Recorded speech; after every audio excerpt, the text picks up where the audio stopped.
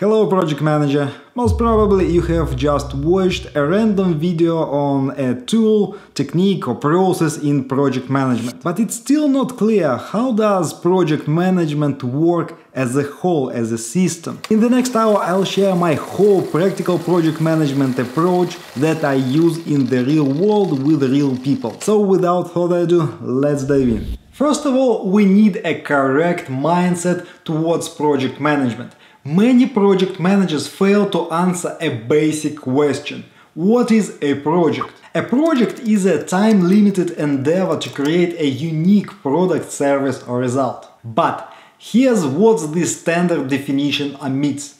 We produce unique results in order to achieve a specific business goal. Therefore, project management is the application of skills, knowledge and tools to increase a project's chances for success in reaching its business objective, not to create some random products or services. Yes, this mindset makes project management harder for you, but it results in exceptional products, client satisfaction and your career growth. Also, as the definition says, a project is a time-limited endeavor. It means it has a start and an end. So most of the work happens in between these points. This leads us to the first critical project management concept, the project lifecycle. Right at the start of a project, we break it down into phases to make it more manageable. And phases usually include specific work to produce one of the pieces of our project. Moreover, these phases may consist of work different in nature. So, for example, on a large software development project, we may have the following phases: pre-sales, project initiation, concept development, prototyping, planning, requirements definition, UI design, development, integration, testing, deployment, hypercare, maintenance, and handoff, closure or support phases. For sure, it's a list of all possible phases, but you don't use them all in every single project you lead. But in any case, on a big project, each phase may take several weeks to several months, so you can treat them as small sub-projects. On a smaller project, these phases mix together, and it's hard to differentiate them. But here's what you need to understand. You can and should use different processes and tools or even different project management approaches in each phase. For example, you'll use the Scrum framework to manage the implementation phase of a software project. That's precisely how agile project management with Scrum or Kanban works. But you'll never use Scrum to manage UI design creation or handoff phases. For those phases, you'll use something simplistic. For example, you'll track tasks and their due dates. Okay, it sounds complicated, but here's great news for you. If you work in one industry for the most of your career, you need to learn no more than 2 or 3 typical project life cycles. Alright, I want to pause here and stress out the importance of what you learned just now, especially if you are not a project manager yet. You see, the industry and niche where you work will dictate the available life cycles and project management approaches. So if you already know where you want to work, you need to focus your attention on those life cycles only. You don't need to learn the whole project management knowledge domain. But there is one more limiting factor of your choices for processes, tools and techniques that you can use. So let's get back and pay close attention to this. You see, you don't run projects in a vacuum. You always lead projects inside environment of the organization where you work. As a result, you always have many custom processes, policies and tools that emerge from the organization's business administration. So you can't simply ignore the environment and do project management at your own discretion. It will produce too much friction and inefficiency. So instead, you have to play along with the environment. In the real world, each company develops its own project management approach based on its needs. Therefore, there is no such thing as standard project management. That's why project management is more like Frankenstein's monster, tailored in one piece, rather than a seamless Captain America. For the same reasons, popular project management certifications won't help you become a better project manager. With this in mind, let's consider two cases. First, you work in an organization and you run a so-called in-house project. It's a project for the needs of the organization itself. In this case, you have only one environment to deal with. Second, you work in client-vendor relationships. You have your organization, a so-called performing organization, and you have a client's organization. They operate in completely different ways. And that's a real-world challenge. You have to take into account the requirements of both organizations to run a project and find common grounds. It includes life cycle, processes, tools, roles, responsibilities, and approaches. On the bright side, your environment should provide you with office space, hiring department, templates, project management software, lessons learned, best practices from other projects, and access to subject matter experts. So in most cases, your environment should help you run the project. Usually it takes off the burden of organizing every aspect of the workplace for your team, so you can focus on your project work. So again, you should always align your project management approach with the environment where you work. It should be like swimming with the current, not against it. And now is a great moment to start talking about project stakeholders. A stakeholder is an individual, group or organization that may be affected by, or even perceive itself to be affected by a decision, activity or outcome of a project, according to the definition from the PMI's PMBOK guide. So, in other words, your client, the project owners are your stakeholders, but likewise, your boss, some team members and subject matter experts are also stakeholders of the project. So, stakeholders are all possible people and organizations who may gain or lose because of your project. There are many types of stakeholders and many reasons why they care about project.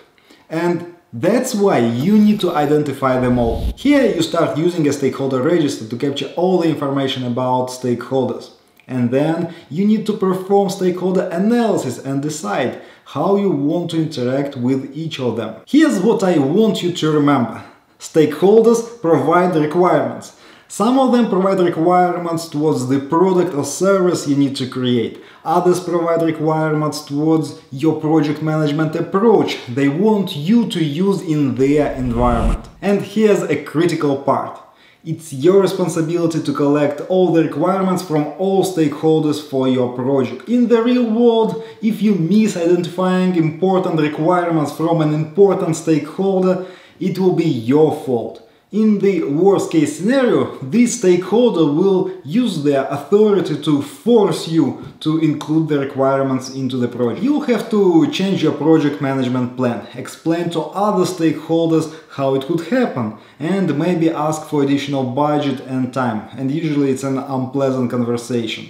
Or even it may put the whole project at risk of failure.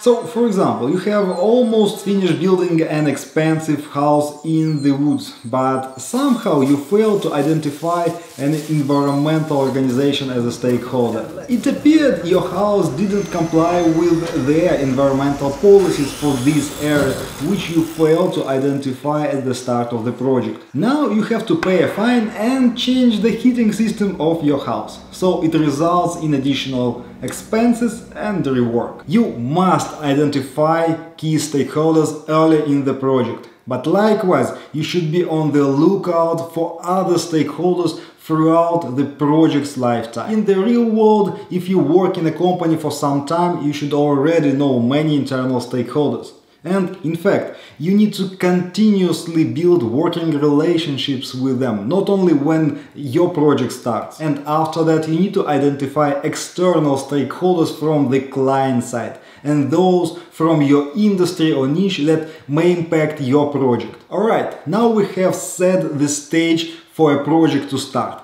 let's get back into the lecture room. So imagine the client's organization. They have a business need to develop a product or service, but they don't have the expertise and human resources to do that. They start searching for a vendor organization that can help.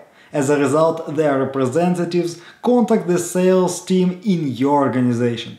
That's how the pre-sales phase of a project begins. You see, before it gets into the project management realm, the sales team and the client should negotiate the terms and conditions of a contract. As a project manager, you may help the sales team to develop realistic terms. So you may need to perform super high-level planning here to ensure feasibility and identify the duration and the budget for the project. Here's a critical point where theoretical books on project management may mislead you. They talk about risk management way too late. In the real world, you start risk management activities in the pre-sales phase. You may have critical risks right at the beginning of the project. Moreover, there might be urgent risks that you need to resolve right away. For example, such risks may embed a problem at the start of the project that will fire up later during the execution. Or it may simply kill the project's feasibility before it starts, because you missed an opportunity. That's why you do risk management continuously, and the framework may be as simple as this one. You continuously apply risk identification techniques in all project activities. And the simplest one is always to ask the team and stakeholders, do you see any risks here? Then you log all identified risks into the risk register. After that, you perform risk analysis. You should do qualitative risk analysis, and you may consider a quantitative one in some cases. Then you select several most critical risks and develop risk response plans based on your analysis. There is one critical concept about creating risk response plans that I'll explain later when we talk about planning. So then during execution you monitor risks and implement risk response plans. In essence, this process never stops during the whole project lifetime. But again, in early stages of the project you usually focus more on identifying risks, and you are always on the lookout for those urgent and critical risks that can ruin the project. But let's get back to the pre-sales phase. Again, the outcome of this phase should be a signed contract with the client. Quite often, clients talk about their real goals for the project during the pre-sales phase. But here's the catch. Usually a contract doesn't include all those details of a project. Instead, it outlines only the overall business relationships between our organizations. If you don't participate in this phase, you need to find a way to get access to the notes, emails, and agreements that were made here. On the other hand, a contract may have a strict deadline or total budget for the project. It's a constraint for you, so you should know about it. In any case, whether you participated in the pre-sales phase or not, next you need to initiate a project. It's a transition from the sales and contract negotiations into project management. And as you remember from the definition, we need to identify three things: the business objective, the unique result we are going to produce, and the boundaries of the project. And in practice, to initiate a project, we use a tool called a project charter.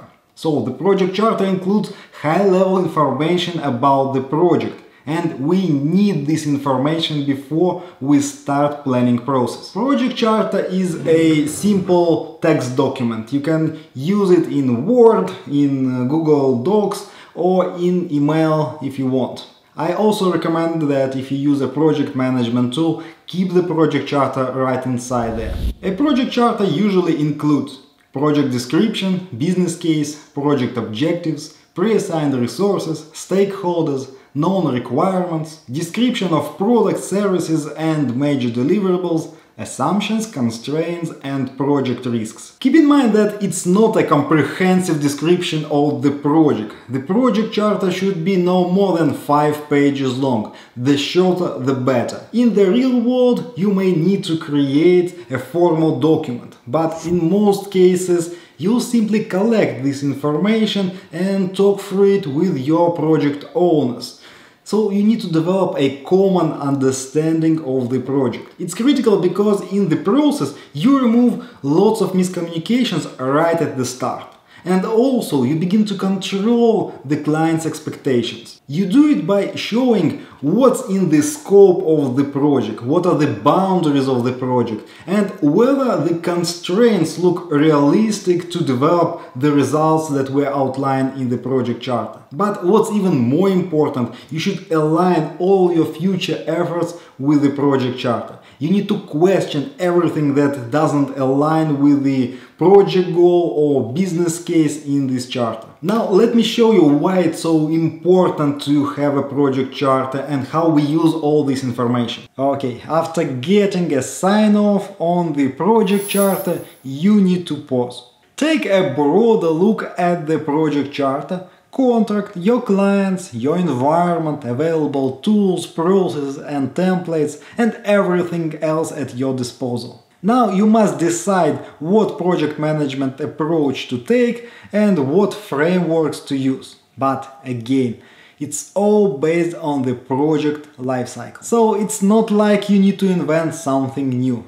You'll need to choose from 1, 2, maybe 3 available options in your organization. Then, of course, you'll need to adjust them a bit to the needs of a project. But in most cases, you'll simply follow the organization's established project management approach as is. Next, you need to outline a project management plan.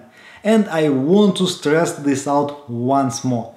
A project plan may be a mandatory document in some industries, so it should contain all the details. But the majority of projects don't need a fully written plan, so it's totally fine to keep it all in your head until all stakeholders understand how you manage the project. However, if you have never created a formal project management plan, I recommend doing this exercise at least once. So take the major project management knowledge domains that PMI describes: integration, scope, time, cost, budget, quality, risk, stakeholders, communication, resources, and procurement management. Now list all the processes, tools, templates, and workflows inside your organization.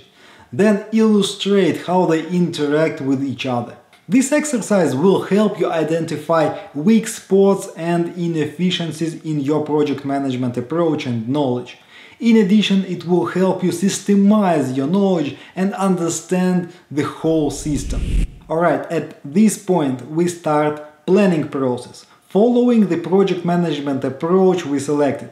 But there are 2 fundamental principles you need to follow. First, you plan the project specifically to reach the objectives stated in the project charter. Second, you focus on specifying and digging deeper into the high-level information you captured in the chapter. These 2 principles will safeguard you from spending resources on something clients didn't ask for. Moreover, it will keep your clients' expanding demands within the constraints and boundaries of the project. On the other hand, if clients want to adjust project objectives, it's totally fine, but they need to update the charter, which will allow you to renegotiate project budget, timeline, and scope.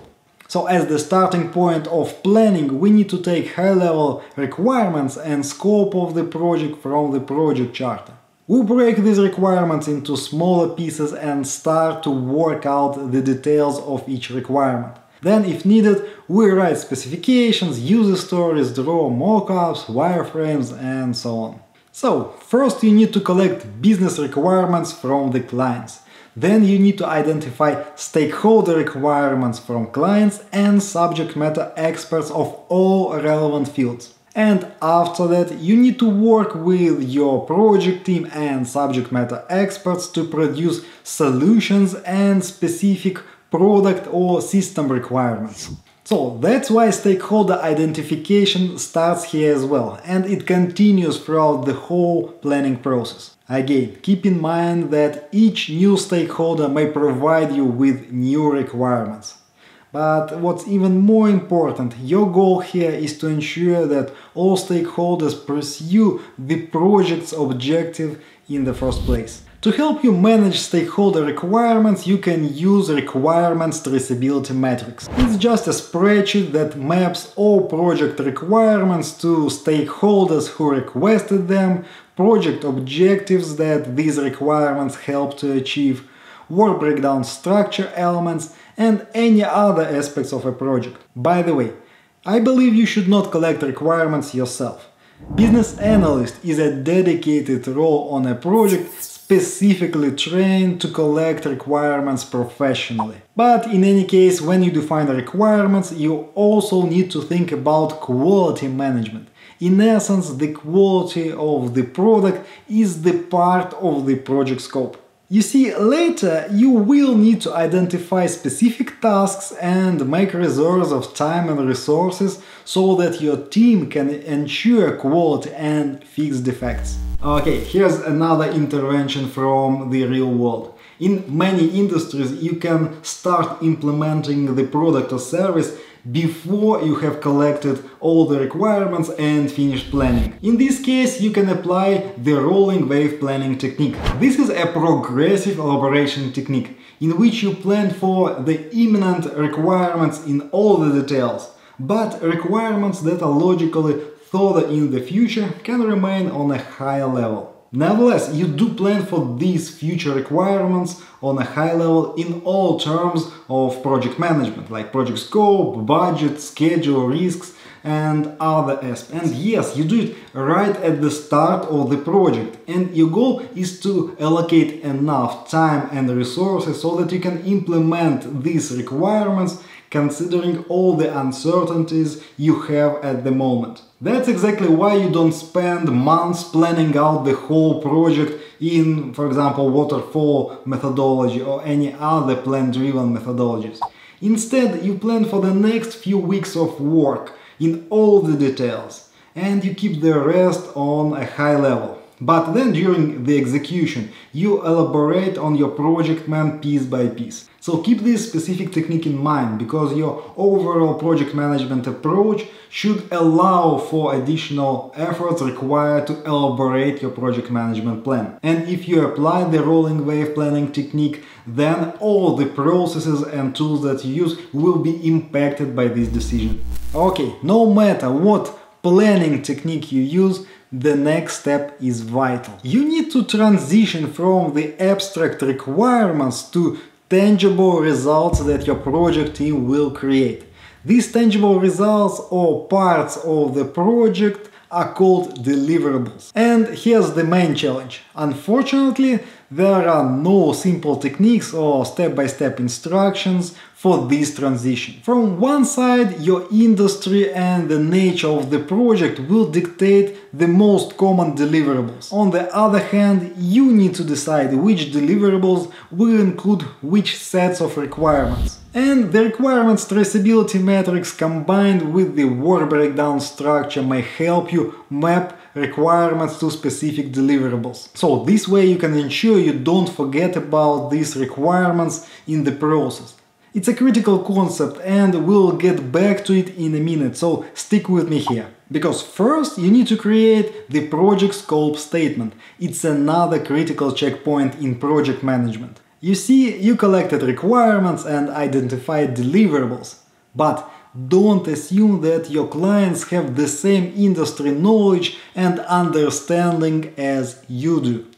You need to explain what they will get as the result of the project. So, the project scope statement describes all project deliverables and how you will create them in simple language. Clients should understand what you'll do even in a technical industry. It's critical because next you'll put a lot of time and effort into creating a plan to implement those exact deliverables. And as a result, you'll spend all the allocated resources of the project to create those deliverables. So you've got to be certain that that's exactly what your clients need. Moreover, they should be confident that These deliverables will help them reach the project's business objectives. Ideally, clients need to put a signature on this scope statement. Next, we have another critical integration point. We need to transfer deliverables that clients signed off from scope statement into work breakdown structure. Okay, the work breakdown structure is the tool that helps you break down the whole project scope and identify 100% of it. And by the way, project scope is simply the description of all the work that your project team needs to do to create these deliverables. Usually we describe them as tasks. From a practical standpoint, I recommend that you keep the naming of deliverables and the meaning that comes from clients.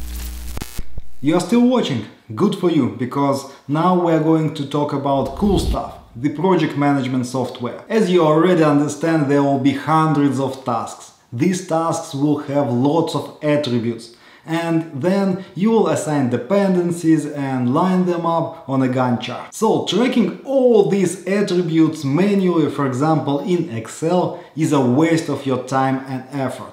Making a change in the project management plan like that will be painful as hell. That's exactly why creating a work breakdown structure is the common starting point for all these project management software applications. So the decomposition of deliverables and the rest of the steps I will explain further should happen in the dedicated PM software. And in general, you should try to keep all project information in one tool right from the start. A word of warning though, any project management application is dumb. It's just a fancy calculator, so it does what you tell it to do. So if you use incorrect project management principles, for example, the principles of creating a high-quality work breakdown structure, your software will give you a misleading picture. Therefore, you must understand the underlying project management principles used in these apps. That's why we're going back and we'll discuss the decomposition technique in project management and few other key principles. WBS consists of big pieces of tangible results that we called deliverables and smaller pieces called work packages.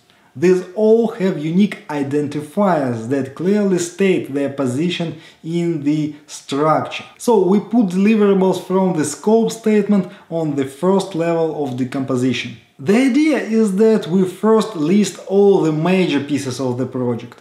Then we need to decompose each deliverable into smaller components, the work packages. Again, work packages should also be finished, tangible and testable pieces of the project, but smaller. The rule of thumb from the practical standpoint is to make work packages small enough to fit within reporting period. And here's another important rule. If something is not in the work breakdown structure, it's not a part of the project. You see, it means that if you can't logically put a piece of work under one of the major deliverables, you most likely fail to identify 100% of the project scope in the beginning. It's a warning sign of scope creep. Next, we go one step further. We decompose or break down all the work packages into tasks.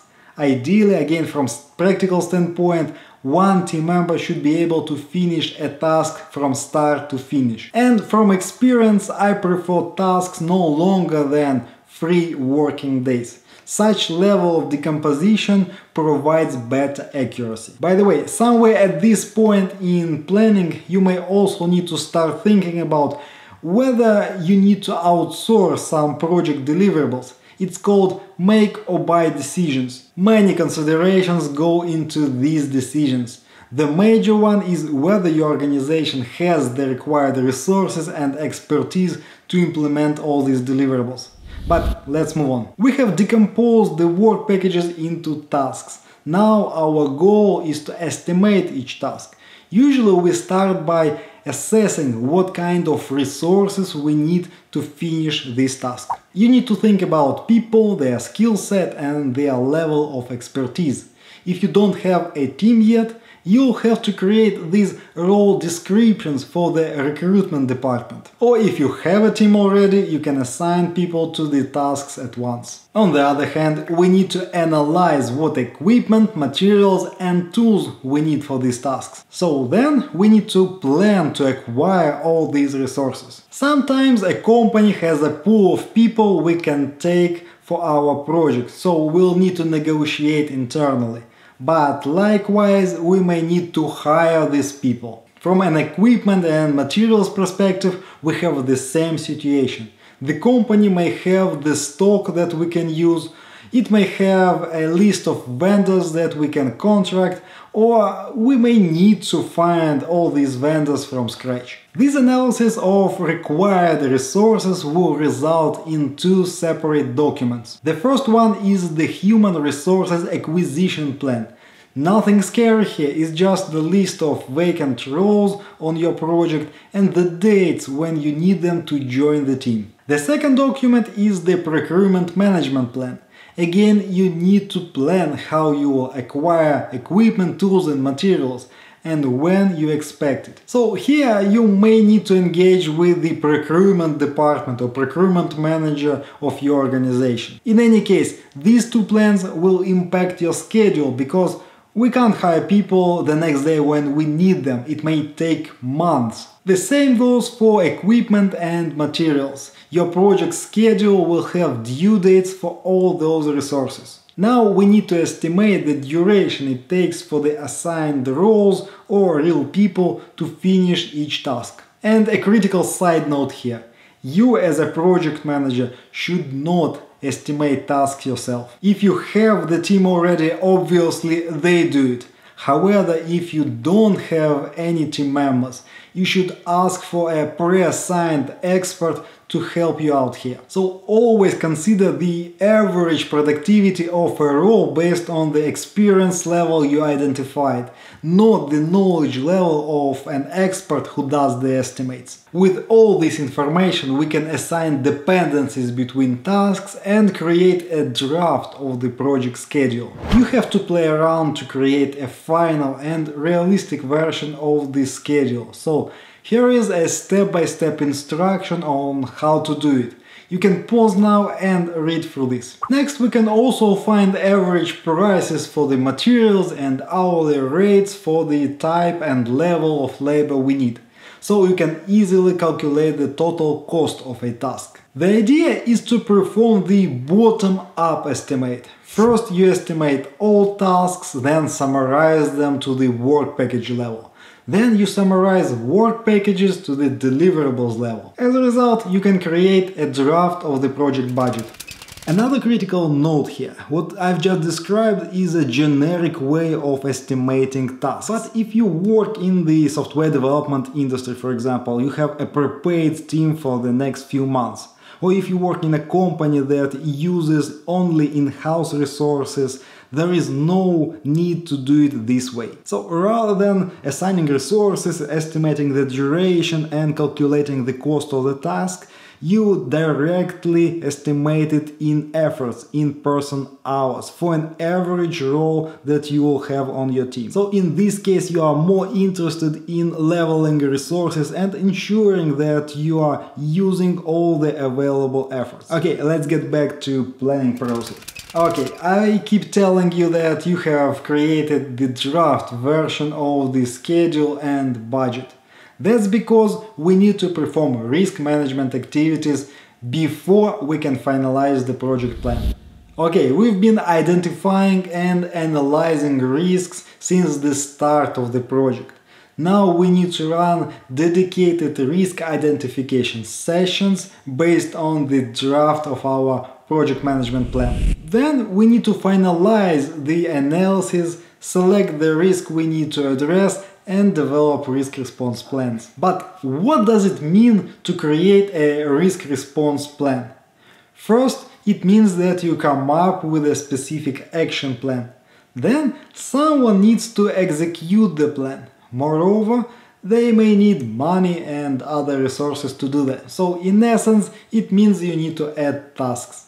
Also, you can allocate additional time or money to overcome negative effects of a risk if it happens. So, each risk response plan should become a part of the project scope, schedule and budget. By the way, sometimes you'll also introduce new processes and tools to overcome a risk or even a group of risks. In this case, you must ensure that these new processes will work well with other processes and tools.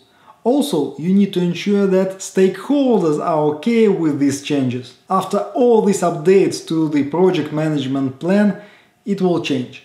You need to validate that it's still feasible. So you literally go to the beginning of the process and quickly run all the checks that we have discussed so far. Alright, the last critical step here is to create project baselines. A baseline is nothing more than the final approved version of project scope, schedule and budget. Baselines are critical for any project management approach. They will help you to track progress towards the initial goal. Let me try to explain the importance of this project management concept. Imagine you are a captain of a ship. You need to sail from port A to port B. In the real world, a single vessel can leave a port without plotted route. It's not allowed. The idea is that you have a plotted path and you continuously track your progress along this path. If you deviate from this path, you adjust course to get back to this line. You don't change the whole route. Now imagine you don't have this plotted path. You only have direction. In this example, even following straight north, you may end up in a completely different port after a slight deviation. So I want you to remember that you don't merely manage the work on the project. You execute the project management plan you created. I can't stress enough how important it is. The plan gives you planned values of all aspects of the project. Then in the process of executing the project, you'll collect the actual values. And in the real world, nothing goes as planned. Now, if we talk about professional project management, you need to track all aspects of the project the same way. Quality, communication, stakeholder engagement, motivation of the team, acquiring resources, everything. If you see deviation, you start applying productivity techniques, motivation, leadership tricks, and maybe even a bit of micromanagement to get back to the initial plan. Only if the deviation is too big, you need to start negotiating to make a change in the project plan, specifically in project baselines. These are changes in deadlines, budget and scope of work. But you need to ensure that after this change, you'll be able to finish the project with the updated baselines. And most importantly, you won't be asking for another change request for the same problem in a week or two. Okay, finally we are now getting into the execution of your project. Whew. I have finished planning the project, so it will go smoothly now. Now this project manager can take a rest. But for some reason I have a bad feeling. So, jokes aside, your project management plan simply outlines the work, but it doesn't have all the detailed instructions for technical problems. It doesn't solve conflicts. And of course, your plan doesn't motivate people to act. So, you need to encourage and facilitate interactions between team members, stakeholders and subject matter experts on daily basis. You need to motivate them to search for solutions to technical problems and implement them according to your project management plan. Then you need to resolve conflicts, remove impediments, track progress, interviews, performance reviews, one-on-one meetings, trainings, discussions, and so on and on and on. All these activities transform into some sort of communication. Most likely it will be additional meetings, emails, phone calls, documentation and things like that. And overall, you will communicate about 80% of your workday. So your goal is to ensure that the team works on the tasks they need to work on today. And additionally, you look a few days ahead to ensure that there are no blockers. So you see, planning was an intensive period, but it's relatively short compared to upcoming execution. And execution of the project is a daily grind. That is why I recommend that you establish daily project routines. They will help you to keep your sanity and control over the project. So here are the routines I recommend to have. First of all, project information maintenance routine. You must dedicate up to half an hour a day to ensure that all team members report their progress, log their time, expenses, risks and other performance data in the project management software. It's better to do it daily rather than scramble all this information late in the Friday's evening when you need to send a progress report. Second, a daily sync-up meeting with the team. It's a short meeting where team members report on their daily progress and problems, and it's your opportunity to correct the team's work if needed. Third, daily sync-up with clients and project owners. Ideally, you want to keep project owners up to date and engaged on daily basis. Fourth, daily motivation routine. Dedicate 30 minutes per day to motivate 1 or 2 team members. Don't wait for a special event to connect with these people. These small, meaningful interactions have a great effect. Fifth is the communication routine. Specifically, I'm talking about writing emails and reports. I recommend that you reply to emails at specific times. Pick 2, 3 or maybe 4 time slots per day and be intentional to clean up your inbox and answer all important emails. Also, you can put meetings in batches. It will give you 3 time slots for deep work. And again, remember that you must continuously dedicate time to rolling wave planning. You need to work with the team to collect requirements, decompose and estimate future tasks, add details to your schedule and budget. Okay, let's get back. I have one more critical thing to share with you. So here's the problem as I see it. In this video I've just scratched the surface. You can try and search all these processes, tools and techniques on YouTube. But then you still need to find a way to make it all work together as a whole. So instead, let me ask you this. Do you want me to explain this whole project management framework in all the details? I'm asking because you watch this long video even though you are extremely busy. For a reason. Maybe you want to become a project manager, but you don't know where to start, what to learn and how to get your first project management job. Or you are a junior project manager who struggles with mastering all this risk management, leadership, stakeholders and how to manage an experienced team. Or maybe you are a mid-level PM already and you want to become a great project manager and leader, but you already know that PMP or Prince2 won't help you in the real world. In any case, as I see it, you have only 2 options here. Number 1, you try to get through it on your own and you are in the same place this time next year, with lots of wasted effort and no further promotion. And option number 2, you 100% commit to mastering practical project management framework in the next 30 days using a proven roadmap. You're going to make this decision right now. That's why I'm so excited to let you know that my practical project management online course is exactly what you need. I've used my 10 years of experience as a software project manager and created a framework that anyone can use in the real world. Hundreds of students prove that. As a result, you get a comprehensive course on project management with about 15 hours of educational videos like this one, but broken down into smaller digestible pieces. And all these videos cover all the details that we outlined today. It literally contains everything you need to know about project management for the rest of your career. And the best thing about this course is that you get lifetime access. It means you can learn at your own pace, but also it means you can get back to the course whenever you need to refresh your knowledge. Because your career will get a serious boost. You will start running more significant and more complex projects. And I know you might be thinking right now, okay Dmitro, that's a unique and profound course. Show me what I need to pay for it. And actually I might have charged you $1,000. The program is that good.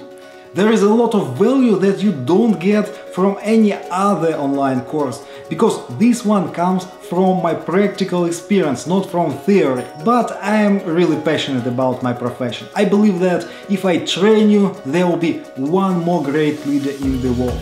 So I made the course as affordable as possible. That's why go check the details of the course and all its bonuses. Then compare it with the price tag and your decision should be a non-brainer. Go get the course today.